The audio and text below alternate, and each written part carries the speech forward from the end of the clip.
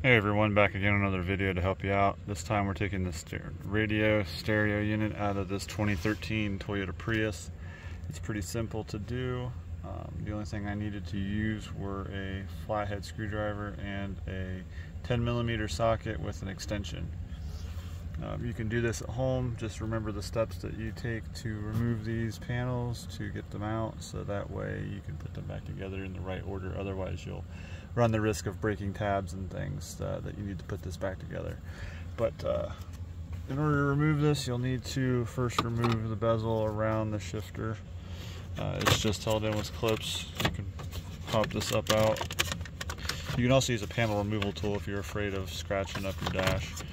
But remove that, set that off to the side, and then your cup holder and surrounding bezel around the radio all comes out as one unit. You can get in behind it and pop this all loose around here, and then move that shifter bezel over out of the way. Then this portion here, it will raise up and back from underneath the back of the cup holder compartment here. So when you set this back in, you'll have to kind of set it forward and kind of slide it backwards and hook it back in. But you'll again want to make sure you take this out in these steps in order to avoid having to do this again. You'll have a plug over here for the switch right there, if you choose to remove that. And then you'll also need to pop out the switch for the start-stop button. And you can see this goes in behind the large bezel there.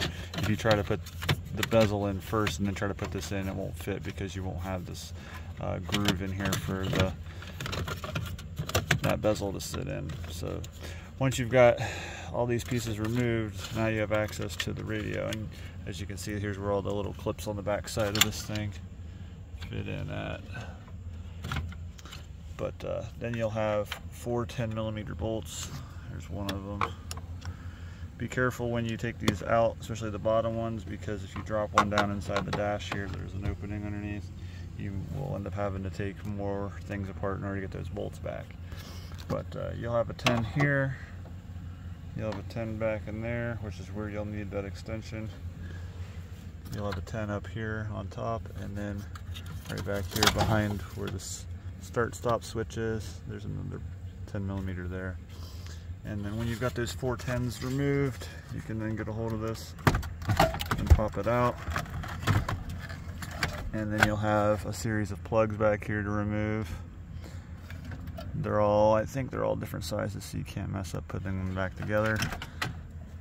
But here are all the plugs. You just have all the little triggers right there on the top. So pop out, and the large vertical one right there. And then you'll have the little gray one here. You just press on the top right here with your flat tip screwdriver is what I used, and you can pop that one out. But that's all there is to getting this radio out of this 2013 Toyota Prius. If this helps you out, drop a like down below, subscribe for more videos. If you have any questions, leave those down below too. And thanks for watching.